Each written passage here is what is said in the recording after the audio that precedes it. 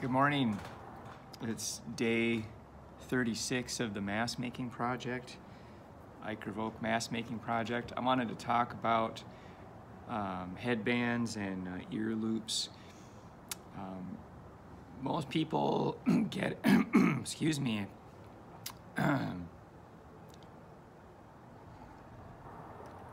most people get it. The mask ships with safety pins and 2 hair loops, hair binders that can be used for ear loops. You pin these on the mask and then you loop this around your ear, and that works. Some people get really upset because they think that this is cheap or that I'm cutting corners.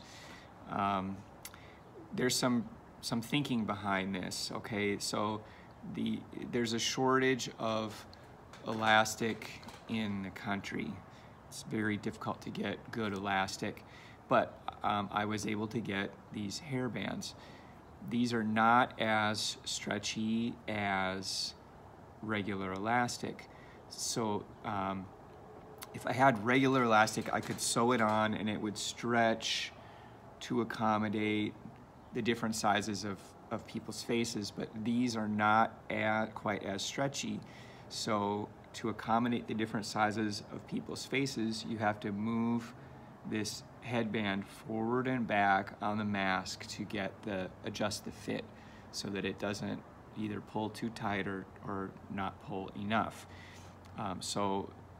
It's simple, it works, it makes it adjustable, and you can easily replace these. If one of these breaks, you can undo the safety pin and pop another one on. You don't need a sewing machine to fix it, etc. Now, if you would rather wear a headband, you can do that if you chain together 4 of the ponytail ties, string them together, and then pin them to your mask. You can make a headband. I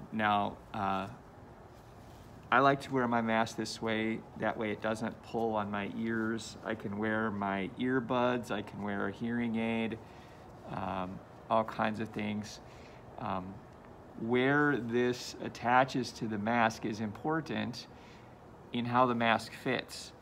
If you attach this too far back, the top edge of the mask is a little loose. And the way to fix that is to move the pin forward 1/2 inch or 3/4 of an inch, and that will pull the top edge of that mask up against your face. And you want to find the point along this seam where it pulls equally on the bottom edge of the mask and equally on the top edge of the mask to make a good fit.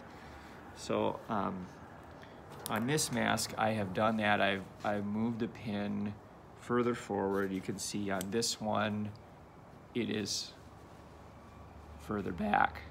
Just moving it that 1/2 inch makes a big difference in how the mask fits. This mask snugs very tightly to my cheekbones and to my jawbone with just one headband. Some people like to feel more secure and they'll pin a second headband down here and have that go around, lower down around the base of their neck. You can certainly do that, and it works. This works too. So if you have extra hair ties at home, you can add them to your mask. I hope eventually to be providing more hair ties or elastic cord, but I just don't have it yet. So in the meantime, we've got to improvise. Here's how you connect the hair ties together. Overlap them, bring one through the other one, and pull it like so. That's the first one. Then to add another one, you overlap it and you bring the hair tie around behind and pull it through, and you can make a chain 3 of them probably is kid size, 4 of them, 4 would be probably adult size. I like 4, it's a little more comfortable. 3 pulls too tightly on my head. So that's just a little bit about how to fit the mask to your face.